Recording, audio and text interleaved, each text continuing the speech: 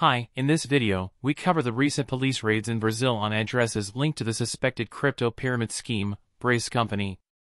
The firm's owners are alleged to have fled the country with approximately $160 million of customers' funds. The raids were part of Operation Hamming, an ongoing investigation into the firm's fraudulent activities. Police seized assets worth $28.7 million during the operation. Brace Company lured investors with promises of high monthly returns and operated as a recruitment-based scheme. However, problems arose when investors couldn't withdraw their funds, leading to the firm's owners going on the run. The founders, Antonio Neto and Fabricia Campos, are currently on the Interpol red list. The investigation is now focusing on other individuals affiliated with Brace Company. Thanks for watching. Subscribe to my channel for more updates. Bye.